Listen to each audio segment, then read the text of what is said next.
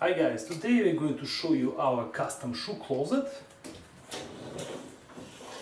Initially this closet was meant only for clothing, so we only had this top shelf here, and as you can see we added 4 more shelves.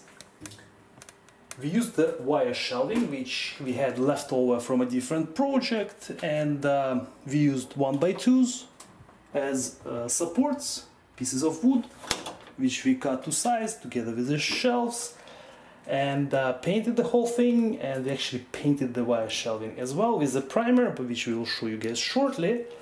The distance between shelves is around 12 inches.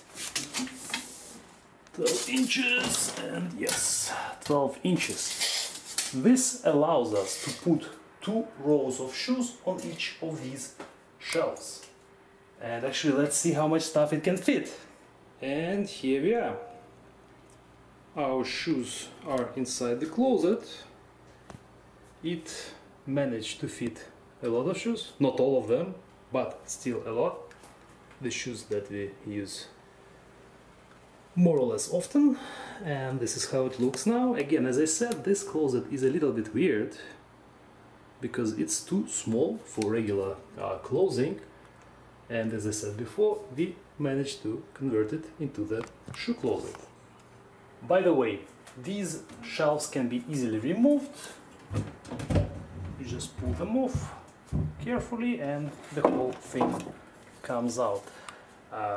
This can be helpful in case if at some point we want to transform it into something else, or back to regular closet, for example. This can easily be done this way. And you can easily install it back in like this. Right now we'll show you how we cut all these wire shelves, how we installed the 2x4s on the walls, and how we painted the whole thing. Enjoy the rest of the video. We made our marks. There is one right here and 3 more right here, and the distance between marks is approximately 1 foot between each. We think that this will be enough, and the bottom one will be the large one. The width of our level is approximately the same as the width of our shelf, so we'll have to make sure that the line is straight. This bubble has to be in the middle, this one right here, and now I will simply make a straight line all the way.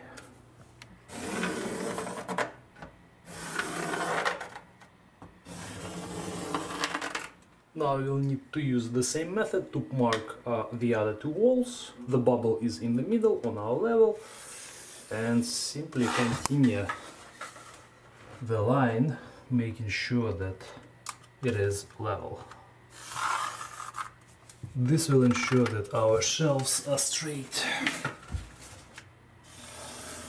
And repeat on the rest of the marks. We will be using these 1x2s as a support for our shelves, and right now we'll have to figure out the length of each piece of wood. So it will start approximately from here. We'll have to cut off a small corner on each of the pieces, and this will be the length of our pieces of wood. There are different ways how you can cut the wood. You can use the regular saw. Today we'll be using this cordless saw from the Volt, and ideally you need to use bench-wise like this. The length of each piece in our case is approximately 12 inches. And now we can cut it.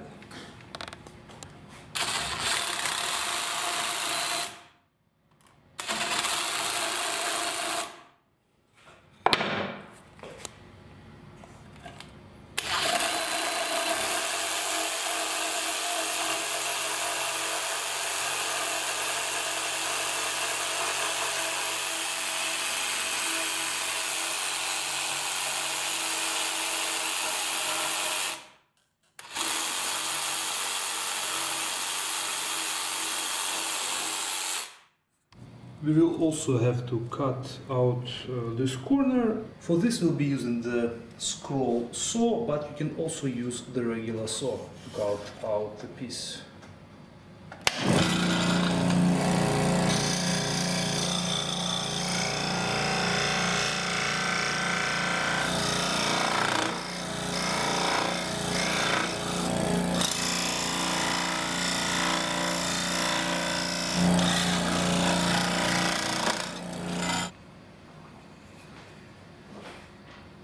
The next step will be to cut our shelf to size. For that we'll have to actually measure the distance from the left wall to the right wall.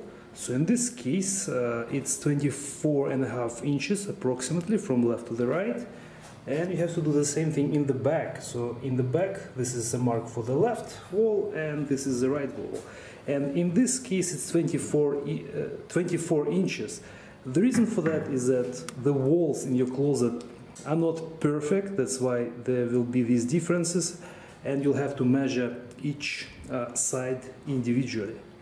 To cut our shelf we'll use this Makita cordless grinder. This is how it looks, and now we can cut it.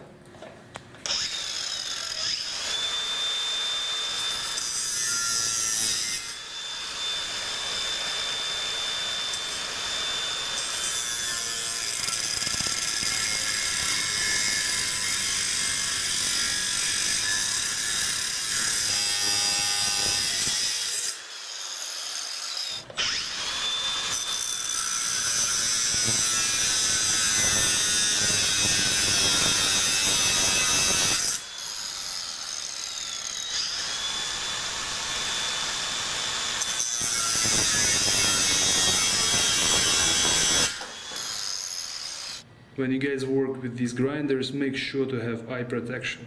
Now that we have cut our wood and our shelves, now we will mark the holes for the screws. So in this case it's going to be at 10 inches and at 2 inches. Repeat on each piece of wood. The length of the screws should be approximately like this. This way it will enter the drywall but won't go too far. Now we'll make the pilot holes.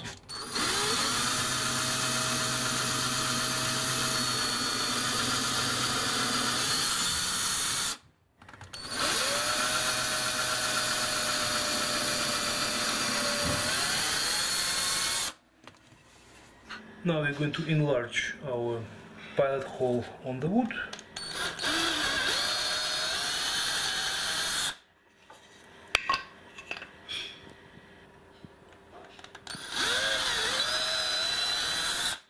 Now we'll use a larger drill bit to drill an opening for the head of the screw. This way it will be even with the surface, and when you do it you have to do it in reverse.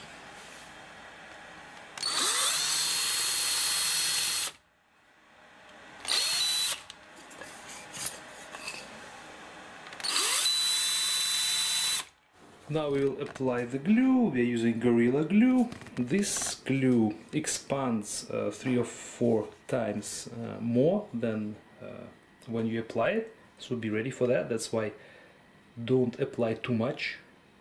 Just a thin line in the middle of the wood will be completely enough.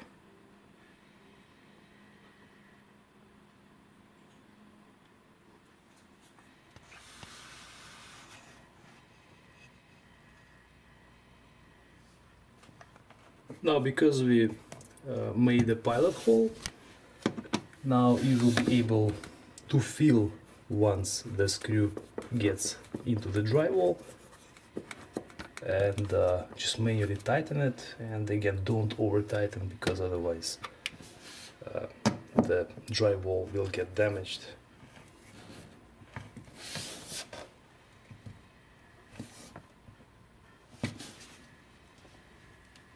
And this should be enough. Now let it dry for 1 day preferably, and after that we will be able to install our shelves on top.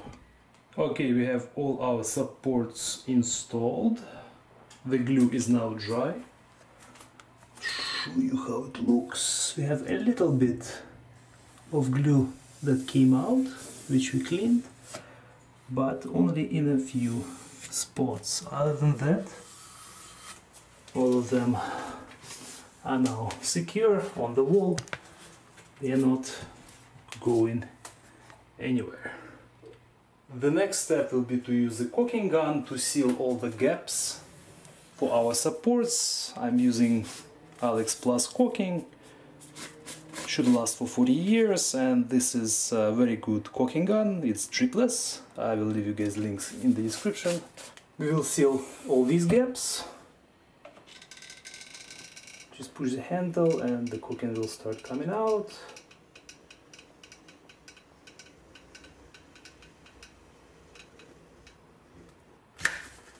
You can use your finger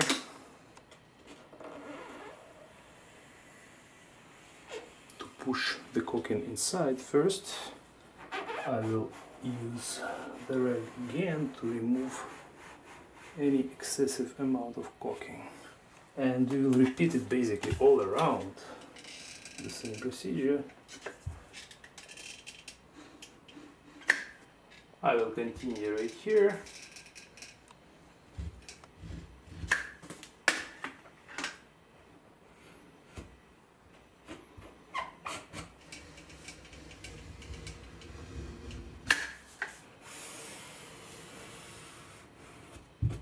We will repeat this procedure on each of the supports, and then we'll let caulking dry for about an hour, and then we'll have to prime all these wooden pieces before we start painting it.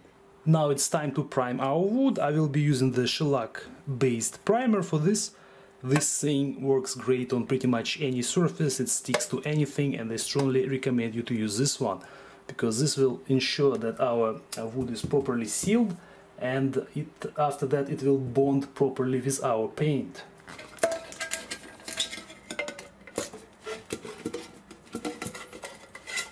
Also, when you guys use this product, be careful not to get any on the floor, because it's very hard to clean it off.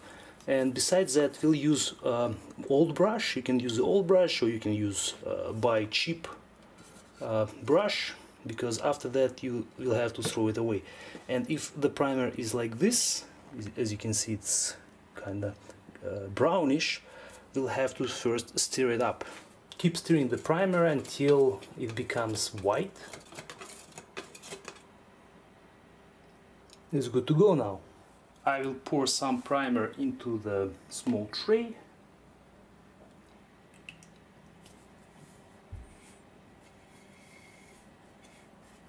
And immediately close the lid. Put some primer into your brush and carefully start priming the wood. I'm not worried about the wall, since all this will have to be repainted afterwards. You can also use a roller if you want, but these are not too big, that's why you can simply use the brush. I will apply 2 coats. I will let this one dry first, and then I will do another coat of primer, and I'll do the bottom area as well. Okay, so this side is done, this piece is done. Now I will keep going on all of them, and as I said, I'll put 2 coats. We'll actually use the same shellac based primer to prime or paint our shelving. As you can see, there is rust on the edges especially, and the good thing about this primer, it actually covers and blocks the rust as well. What I will do, I will put some paint in my brush and carefully start putting the paint in this manner. The trick here is not to put too much paint, and you basically just go around and paint the shelving this way It may take some time, but if you don't prime and paint them, they will keep rusting. So proceed this way and basically do it for the whole shelf. I'm done priming the supports. I'll show you guys how they look after 2 coats. They look pretty good now. Now our paint will stick to the wood without any issues, and yeah, pretty much we are ready to repaint the whole thing. Alright, our 1x2s are fully painted. Together with our shelving we only used the shellac primer on them, but they still look good, no more rust anywhere. I'll try to show you guys up close again how they look.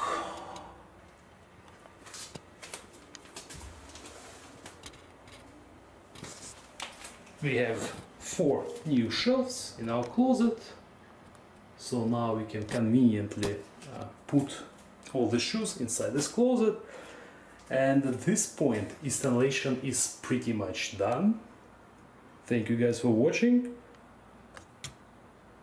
Stay tuned and see you in the next video.